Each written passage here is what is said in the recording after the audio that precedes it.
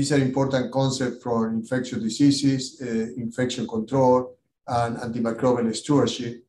Matt, please. Yeah, thank you for that introduction, Dr. Ramirez. Does everybody see my screen? Yes. Cool. And you see my laser pointer? Yes. Cool. All right. So for those who have been attending all of our grand rounds for the entirety of its length now, this is actually going to be an encore presentation. So I think a couple of weeks ago, I believe it was Dr. Junkins alluded to some of the information that I had presented here. At that point, Dr. Carrico asked me if I would give this presentation again so that we could actually record it and just have it available for any kind of future reference. And so I happily obliged, and today I will be rediscussing an introduction to pharmacokinetics and pharmacodynamics as it relates to infectious diseases. So to begin, pharmacokinetics. What I learned in school is that qualitatively, pharmacokinetics was always described as what the body does to the drug. And to really illustrate what that means, I have this dose response, or rather dose exposure curve. And so the study of pharmacokinetics, it's going to give us some of these values here. And so this peak concentration here, the actual magnitude of that, the time it takes to get there, and then the time it takes to go down and leave the body, and then really how that looks like the entire way through is all information that we're able to derive from the study of pharmacokinetics. And when we're talking about pharmacokinetics, we focus on these four main characteristics here, and that's going to be drug absorption, drug distribution, drug metabolism, and drug elimination. So to begin with drug absorption, this is a term that's often interchanged with another term that we use commonly, and that's called bioavailability. And essentially what absorption or bioavailability is that it's the difference between the drug that is delivered, or the amount of drug that is delivered, versus the amount of drug that is available in the body to be used. To illustrate that further, I'll just describe two of our main ways of administering drugs in hospital settings, and that's going to be intravenous medication. And so when you think about intravenous administration, you take all of the drug and you put it into the vasculature, and it's immediately all available to be used into the body. Because we're able to do that, you really don't see that much of a difference. So we often regard that as 100% bioavailable.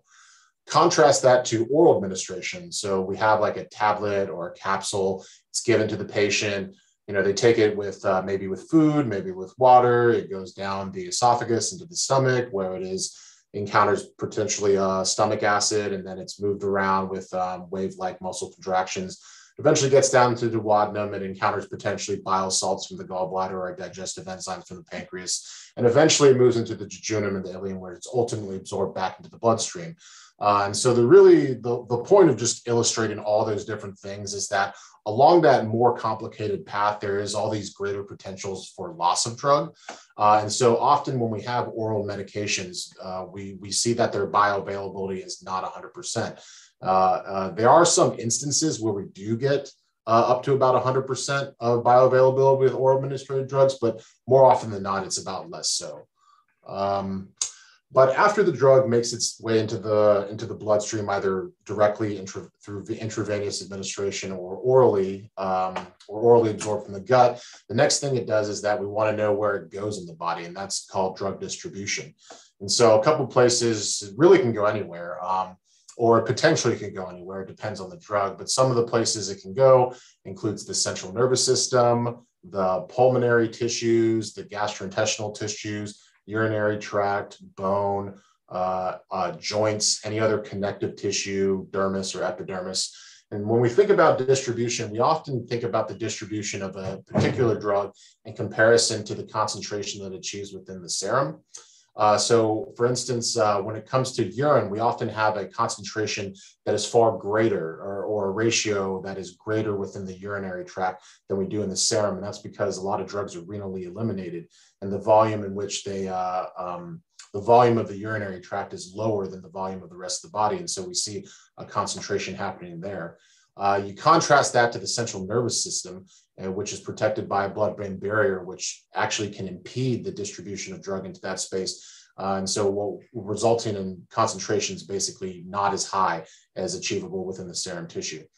And bringing this back to infectious diseases, this is all important because when it comes to this, when it comes to knowing the distribution of individual drugs, it's important because we can have infections at basically all these different sites. And so, CNS, we can have like a meningitis or ventriculitis. James, you can pop in here. No, with the lungs, we can have like pneumonia. With bones, osteomyelitis. And so whether a drug will actually distribute to that tissue will help us understand whether or not it's going to be a viable option to treat an infection in that space. So following distribution of drug, eventually everything's going to make it back to the liver. It's a highly perfused organ. And in the liver is going to be the site of the main, the next main characteristic of pharmacokinetics, which is metabolism. And so in the liver, what we see is that we have a lot of different enzymes. And these enzymes are, a lot of times they're cytochrome enzymes, is just the term that we use. But what they do is they interact with these drugs and they can form metabolites. And metabolites are roughly broken down into two main categories, and that are active metabolites or inactive metabolites. And so active metabolites actually can, and the reason they're called active is that they can exert a similar pharmacological effect as the parent drug, whereas inactive metabolites don't. And that's really where we start to see somewhat of an overlap between metabolism and elimination. And so after a drug may or may not be metabolized, so not all drugs are metabolized, it's eventually going to be needed to be eliminated from the body. And that's where we primarily see elimination through either the feces or the urinary tract. It's not limited primarily to these two pathways. You can also eliminate drug through other means, such as breathing. But in general, this is going to be our two main pathways of eliminating drugs. And then understanding metabolism and elimination is important for pharmacokinetics because it affects our drug adjustments. And so when it comes to metabolism, often nowadays we have an aging population. And so the amount of drugs that the average person takes continues to go up. We're starting to see more and more drug interactions come into play. And essentially what happens is that we give a patient drug A and they're already taking drug B. And we see that drug B actually might have either compete with drug A in terms of interaction with this enzyme, or drug B can actually influence this enzyme to either usually work much better or much worse. And so what happens is that drug A, or the new drug that's administered, its levels can be altered in the body. And we have to account for that. So, and often some of the things that we can do to account for that include drug adjustments or either holding medication altogether. I think a really good example of the importance or the impact of drug interactions nowadays is actually with the commonly prescribed antiviral for COVID now. It's Paxlovid, it's nirmatrelvir and ritonavir. And so the ritonavir is actually intended to inhibit the metabolism of the first antiviral drug to boost its levels, which is cool because it has a therapeutic effect there, but it's also potentially problematic if the patient is taking any other drug that might potentially interact with those drugs as well. Last thing, when it comes to elimination, we can have organ damage, which can affect our ability to eliminate drug in the same way that a normal person might be. And in those situations, we can make dose adjustments. So we either change the dose or we change the frequency of administration, or in some cases, we should not just use it at all because we will never achieve safe concentrations in the body. And so whereas pharmacokinetics is the study of what the body does to the drug, pharmacodynamics is really the study of what the drug does to the body. And to illustrate that, I want to go back to that same drug exposure curve I was talking about on the earlier slide. And so again, pharmacokinetics, it gives us this information here. But when it comes to pharmacodynamics, we're thinking more about these values over here. And so the MEC, it stands for the minimal effective concentration. And that's really the smallest amount of drug to exert its pharmacological effect. And then we always take that into consideration with the MTC, which is the minimal toxic concentration.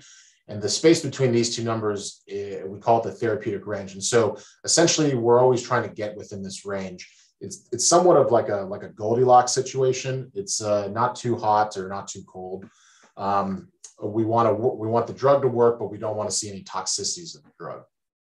And so when we get a little bit more specific with the concepts of pharmacodynamics when it comes to infectious diseases, we can really get down to what is the drug doing to the pathogen as opposed to the body.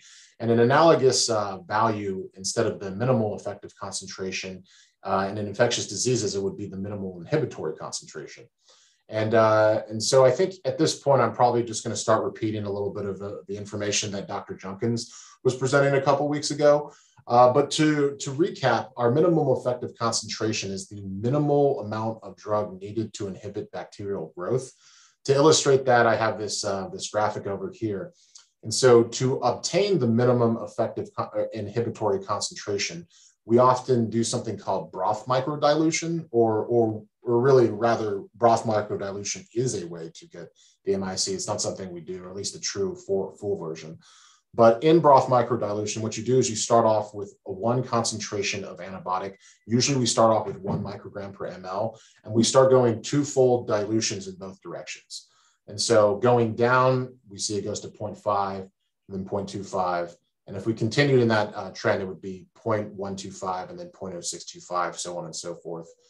Starting here at 1, going the opposite direction, we would double it. So 2, 4, 8. If we continued, it'd be 16, 32, 64, so on and so forth. After that, we'll take a set amount of bacteria, so a standard inoculum size, and we will inoculate each of these bottles with the same amount of bacteria. And then we will incubate this overnight. And then after that, we'll see where the bacteria grew. And so for this example here, we see bacteria growing here, as indicated by the shaded color. Bacteria growing in 0.5, bacteria growing in 1, and then suddenly bacteria is no longer growing in 2, and that's what we would call the MIC. And when it comes to the MIC, we often relate it to something else called the breakpoint. And the breakpoints are really just specific MICs in which we define susceptible, dose-dependent, intermediate, or resistant. And so for the example of cefepime, the susceptibility breakpoint is an MIC less than or equal to 2. And so if we were going to use this example here, we would actually deem this susceptible. And breakpoints are specific to organisms. And this is the Enterobacteriales breakpoint. So this is, for instance, this would be like E. coli. And so this would be, if this bacteria here was E. coli, we would deem this to be a susceptible E. coli to cefepime. And so when we think about MICs, we're talking about inhibiting bacterial growth. But when it comes to treating infections due to these organisms, we don't want to just inhibit the growth. We want to try to get the most optimal efficacy we can. And that's really where we see this interplay of pharmacokinetics and pharmacodynamics come in, because it helps us determine what are our targets, how do we want to dose our drugs, to get the maximal effect. And when it comes to PK/PD targets, the 3 primary ones are going to be peak to MIC, time above MIC, and lastly, going to be AUC to MIC. And so to start with, the first target I'd like to talk about is peak to MIC. And so this is often the PK/PD target that aminoglycosides try to get. And some examples of aminoglycosides are going to be gentamicin, tobramycin, or amikacin. And the way these antibiotics work is that essentially we want to give doses in a way that we get a high peak and not necessarily staying above a peak for a while. So in general, the higher the concentration, more the kill, but it gets up to a point, usually about 8 to 10 times the MIC is like the sweet spot. You don't really get much benefit beyond that, getting higher than those concentrations, and you start to see much more toxicity. And so there's always a balance there.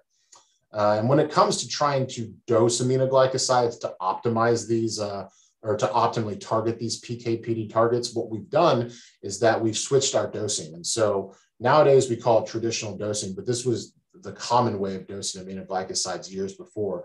We would give smaller doses more frequently throughout the day. However, after there was more research done into pharmacokinetics and pharmacodynamics, and we discovered that PK/PD, or peak to MIC, was the more optimal target, we started using different dosing called high dose once daily.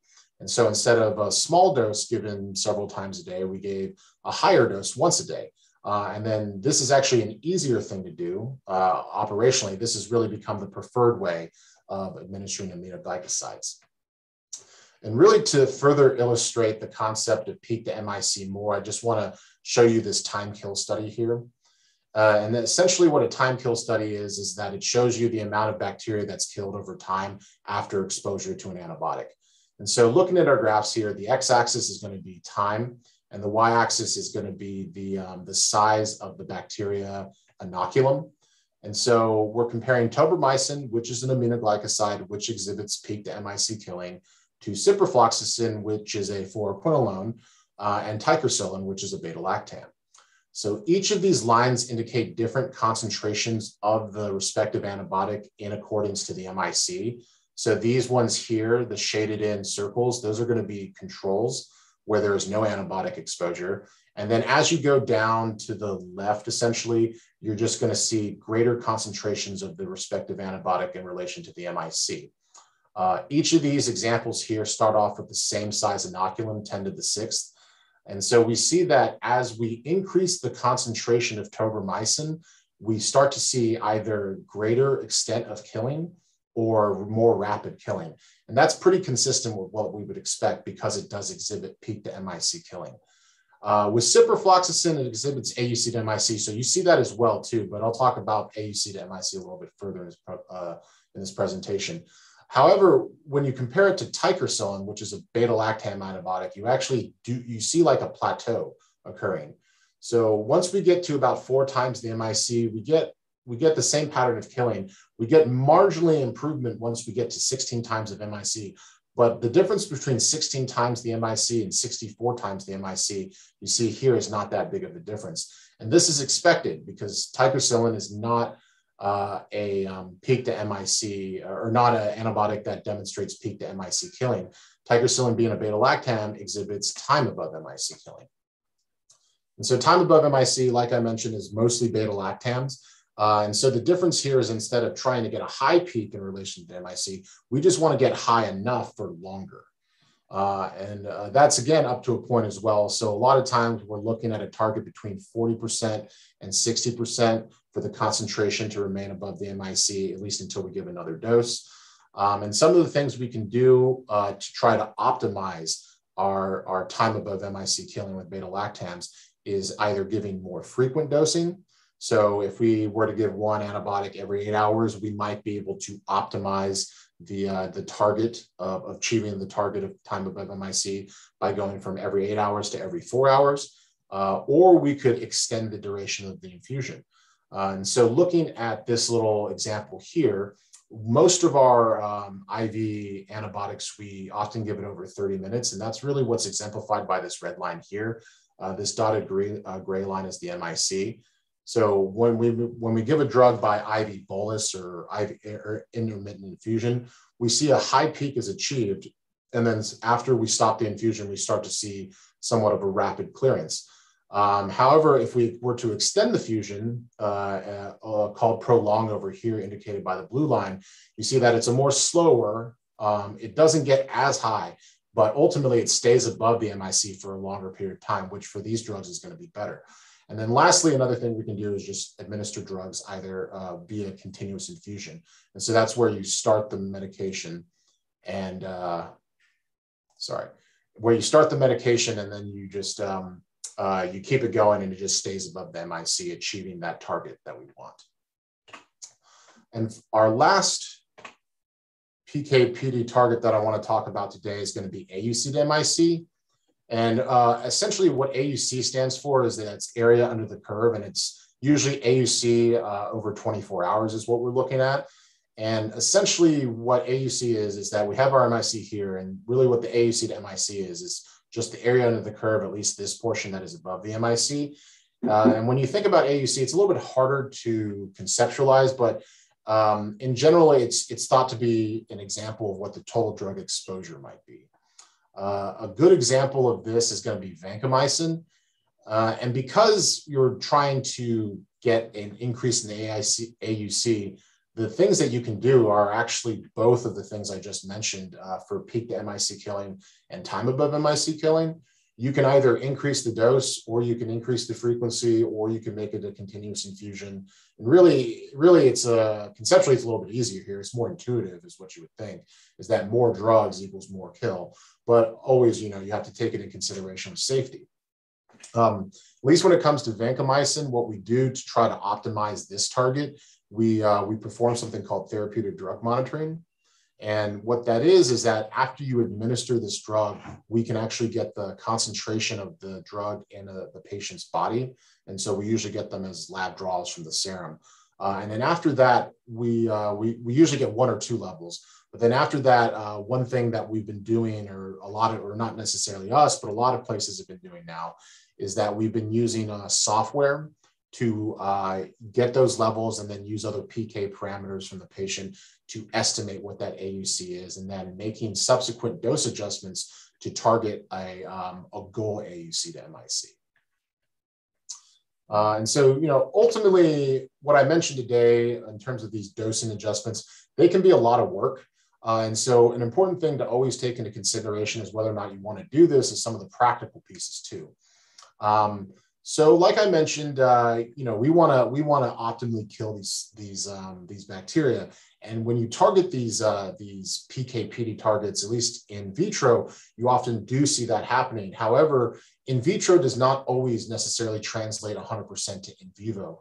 And so it's important to look at some of our clinical outcomes data with that.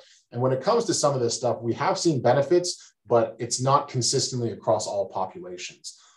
In general, the more sick ones, so critically ill in the ICU, or ones with significant PK, like pharmacokinetic alterations, again, that tends to be either patients who are critically ill in the ICU, or obesity tends to be another one that creates a lot of deviations from the normal, where we would have to optimize some of the dosing to try to achieve these PK/PD targets. The other thing to consider is going to be our logistics. So like I mentioned earlier, aminoglycosides, we went from smaller doses several times a day to one bigger dose once a day. That was kind of a win-win. So we optimize our PK/PD target attainment, and then we also make it logistically easier by giving a drug once a day as opposed to multiple times a day. And that's why we've just continued to do it. I mean, there's really no reason not to. However, when it comes to some of the beta-lactam stuff, it can be more difficult. And so giving a drug more frequently is more work and more difficult. Given a drug either prolonged infusion or continuous infusion could potentially tie up a line, and in a patient who might require administrations of other drugs throughout their hospital stay, that can also be a logistical issue. Potentially if a patient needs to move around in the hospital. So some patients aren't always confined to their rooms. They need to go to maybe a surgical suite or an imaging suite. And if that occurs, it can create some logistical difficulties. We can overcome them, particularly if it's needed, but we don't want to put everybody in that situation if we don't necessarily have to. And then the last thing to consider actually is costs. This is not as big of an issue as it is now, or as it was in the past when a certain amount of these drugs were much more expensive. But a lot of times when you're optimizing PK/PD targets, particularly with those beta-lactams, by extending those infusions, you can actually give less drug overall per day. And so there are some cost benefits with that regard as well too. Like I mentioned, it's not as big of an issue these days with a lot of the drugs that we give at extended infusion, but we're getting newer drugs that are beta-lactam drugs hitting the market. And that's always still going to be something to consider as well.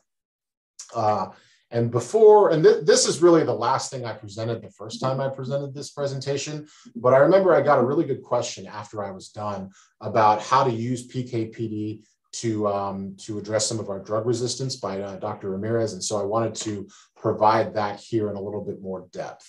And so, we're all in this field, or at least we're all familiar with the dangers and the impending doom of drug resistance. And a lot of times we think, if we run out of drugs, we're going to be in bad situations. We need more drugs to hit market. But one fortunate thing we have, in addition to all of those things in our fight against drug resistance, is optimizing PK/PD dosing for some of these bacteria. So looking at this example here, meropenem. And so when we think about meropenem, the breakpoints I have here are for enterobacteriales. And so if an MIC is less than or equal to 1, it is considered susceptible. If it's 2, it's susceptible dose dependent, and that dose is based on a breakpoint of 1 gram Q8. And then if the breakpoint, or if the MIC is 4 or more, the organism is then considered resistant. And what I have here then is a graph depicting a PK, a pharmacokinetic and a pharmacodynamic study looking at different dosing regimens of meropenem and the likelihood in which they can achieve our target based on MIC. And so your x-axis here is MIC, And then your y-axis is going to be something called a probability of target attainment. If you remember, for beta-lactams, what we try to do is between 40 and 60% time above the MIC. When it comes to carbapenems, it's usually about 40, and that's the actual target they use in the study here. So these different curves here are going to be representing different dosing regimens of meropenem. And starting from the left and moving towards the right, you're basically just increasing the dose or increasing the duration of the infusion. So from going from 500 Q6 as a 30-minute infusion to a gram Q8 as a 30-minute infusion to 2 grams Q8 as a 30-minute infusion, and then finally 2 grams every 8 hours as a 3-hour infusion. And so looking at our susceptible meropenem breakpoint and MIC of 1, we see that all of those doses are highly likely to achieve that PK/PD target. But then let's go to susceptible dose dependent. So 2, looking at an MIC of 2, we go up here. We see our highest dose is doing good. Our second highest dose is doing pretty good. And really our next 2 doses are doing still decently. They're around 90% probability of target attainment, but we do see that 500 Q6 go down slightly. However, once we go up to 4, we see that dramatically decrease. And so using either 500 Q6 or a gram Q8, we see that we're only working with between 65 to 75% likelihood of achieving our target. However, when we look at a 2 gram Q8 over 30 minutes or 2 gram Q8 given over 3 hours, we're still very likely to achieve our target. And then lastly, going to 8, the 2 grams over 30 minutes drops off, but the 2 grams over 3 hours still remains highly likely to achieve our target. And so that's really what I wanted to illustrate here. By understanding our PK/PD targets and augmenting our dosing accordingly, we can somewhat, in essence, overcome this resistance. And meropenem is a good example because this is the one most often that I use in practice to try to optimize dosing, to try to treat some infections that are seemingly meropenem resistant, when we know that through dosing, we can actually still reliably treat those infections. So in summary, pharmacokinetics are what the body does to the drug. Pharmacodynamics is what the drug does to the body. Our optimal PK/PD targets are these main 3 here. So peak to MIC, time above MIC, and AUC to MIC. We want to optimize our dosing to achieve those PK/PD targets to get the maximal antibacterial effect. This is a potential aid in our fight against drug-resistant infections. And ultimately, we need to understand the benefits along with the logistical constraints. And so that concludes my presentation. What questions do you all have? Well, first of all, let me tell you, Matt, there was, again, another excellent review of pharmacokinetic, pharmacodynamics, and a very good explanation of how, the use of PK/PD can help us, even in the face of a resistant bacteria in the hospital setting. This is very important. Ruth, do you have any questions in the chat?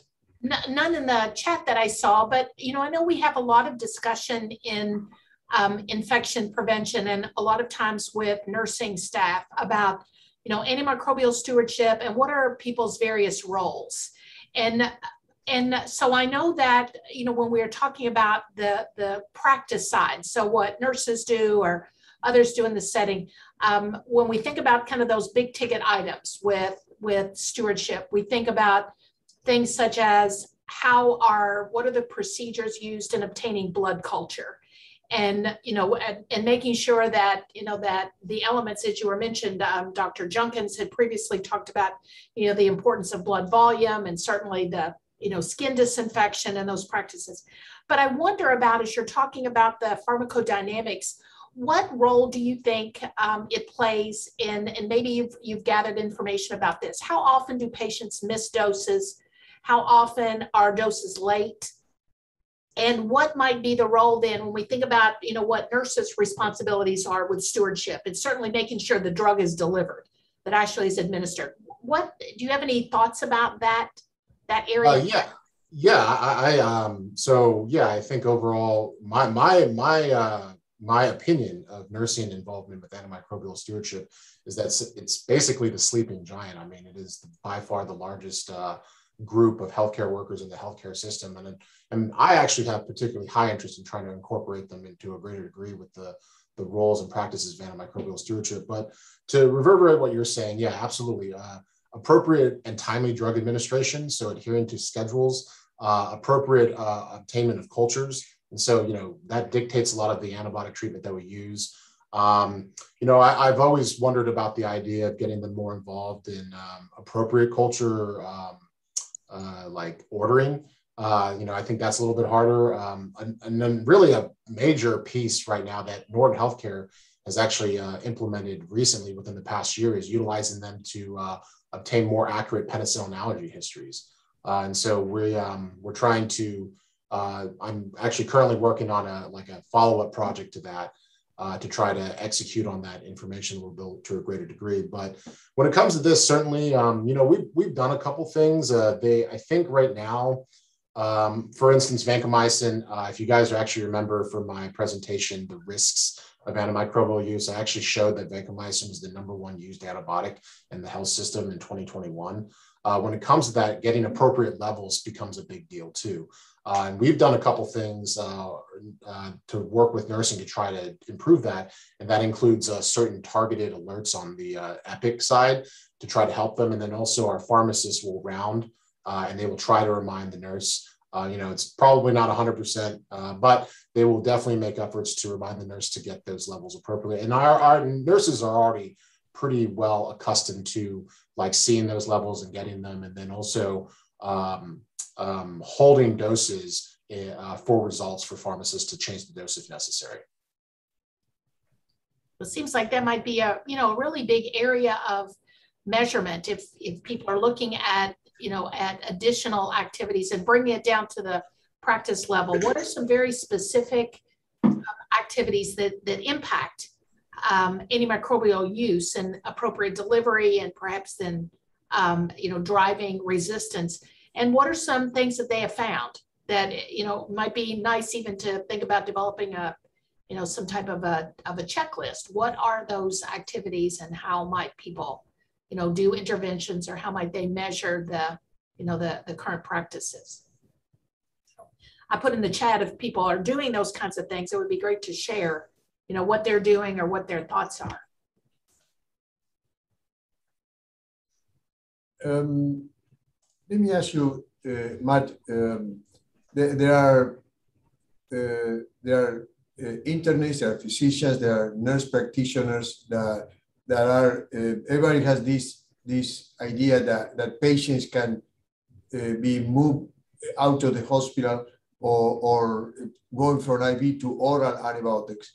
Or you are in a nursing home, try to remove the IV catheter because of the problem with nosocomial infections. Then the idea of oral antibiotics are becoming the gold standard. But you mentioned that whenever you take oral, the bioavailability is never 100%.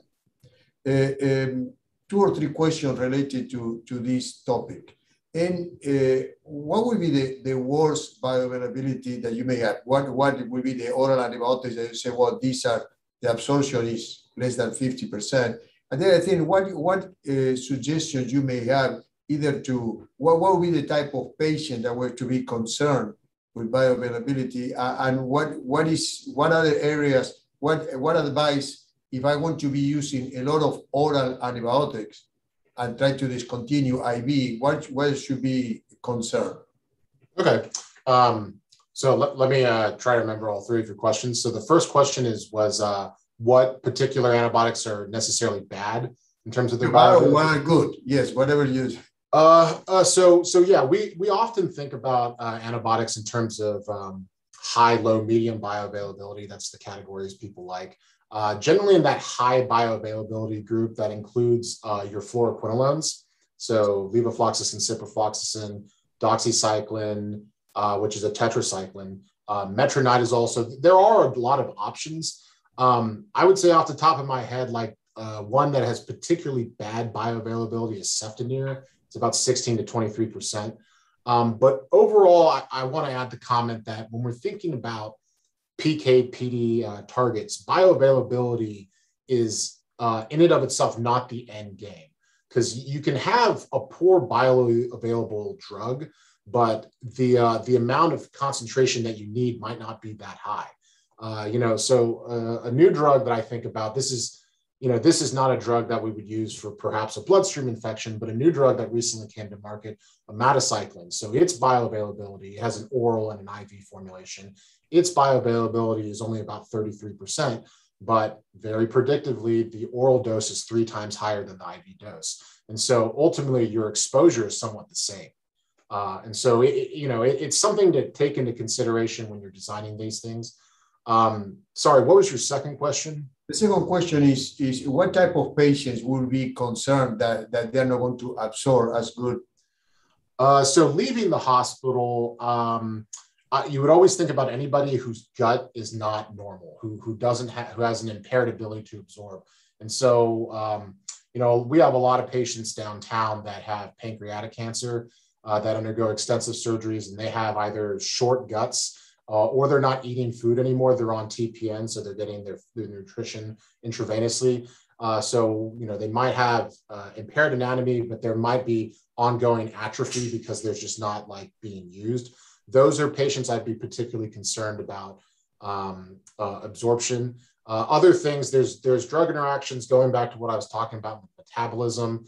A lot of that is enzyme mediated, but you can also have drug interactions that are not that. And so patients on tube feeds, I catch this sometimes, whereas the quinolones, like I mentioned, have high bioavailability.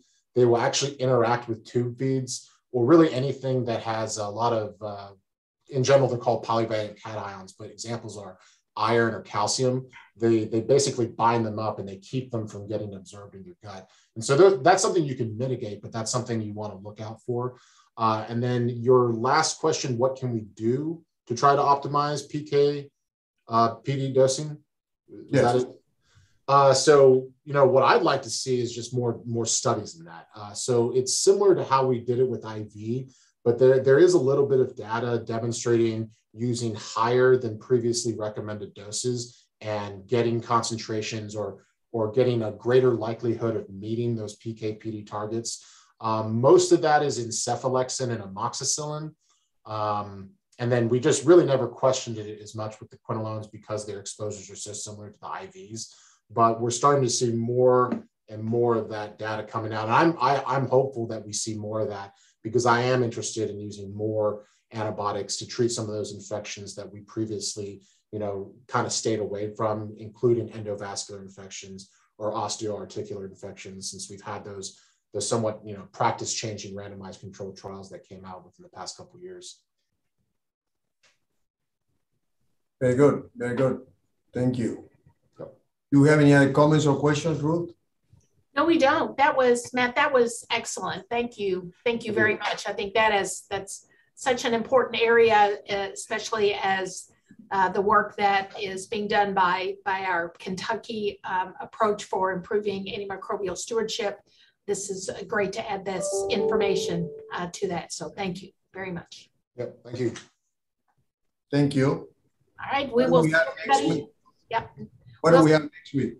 Let's see. I can't remember, but it'll be one in our area of infection control, epidemiology, biostatistics, microbiology, or pharmacy practice. So it'll be a surprise. Next week will be surprise week. So thank you, Dave, for putting information about where they can find the recordings on the YouTube channel, and information then about Friday's program. Remember, we nurses need our CE for licensure by the end of October. So this way you'll be able to get almost 8 hours of continuing education credits. So we hope that we have you involved, and you can all join us via Zoom, and hope it's a good get together. I know it'll be a good learning opportunity. Thank you, Matt. Excellent. Bye. Thank you.